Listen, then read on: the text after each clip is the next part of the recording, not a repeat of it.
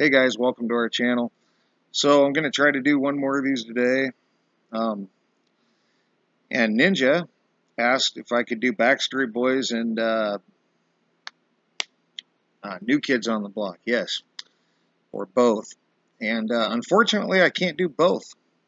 I cannot find one album that says the Backstreet Boys, and that's a little weird. I never was a fan, but I knew them as the Backstreet Boys nonetheless. But we got some interesting residue.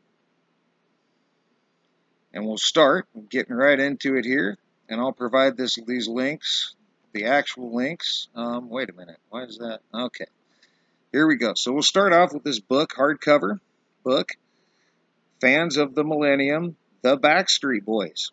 The Backstreet Boys. Now, I don't know why you'd write a book about the Backstreet Boys if the Backstreet Boys weren't even a band. If they were Backstreet Boys, it would be like, oh, well, I'll do it again, writing an album or writing a book about the Mudvayne, or the Slipknot, or the Black Sabbath, or the Led Zeppelin. You wouldn't see it. And if you did, it'd be really weird. So there's a book of the Backstreet Boys. And here is NSYNC versus the Backstreet Boys, Hot Albums by Doug Powell. So there's some more residue of the Backstreet Boys. Moving on. How about the oral history of the Backstreet Boys as told by the Backstreet Boys? There's an article here.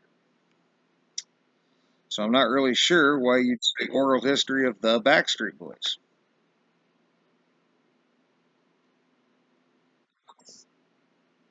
Wait, something's wrong.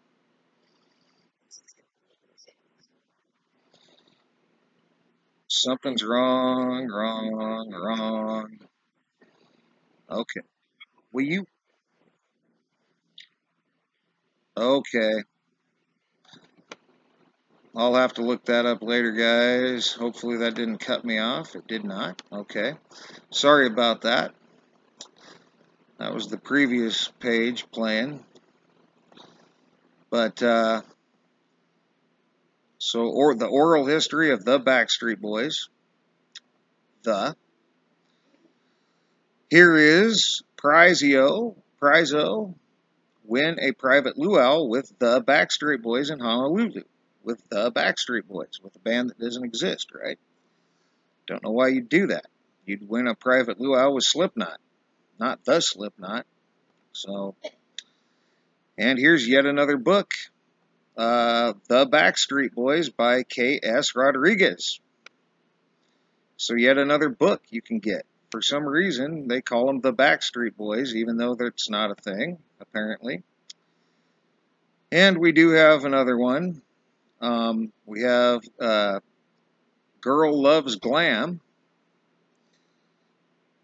Wait a minute. Backstreet Boys Millennium Makeup. Now, when I clicked on this, let me come down here. Let me make sure that this didn't.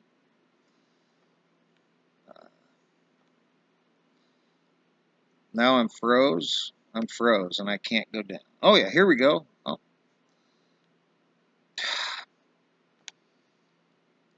Girl Loves... Oh, come on. Yep, inspired by the Backstreet Boys Millennium album. So this is makeup.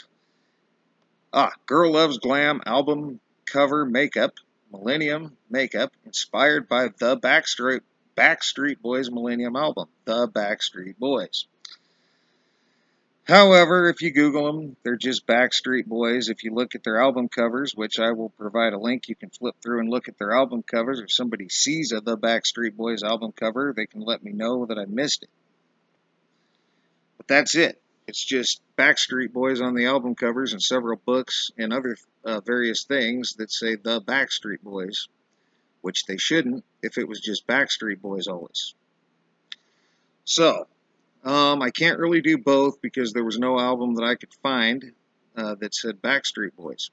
Or the Backstreet Boys. They're all Backstreet Boys. I got that backwards. So, we're going to thumb this video up if you always remember that it's been the Backstreet Boys like me.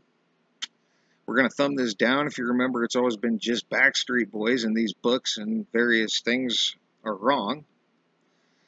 And there, I don't know. I mean, I guess you can vote both, but there's no both. So there is no album of the Backstreet Boys that I can find.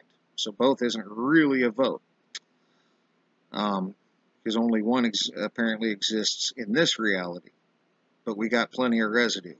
So what do you think? Please vote.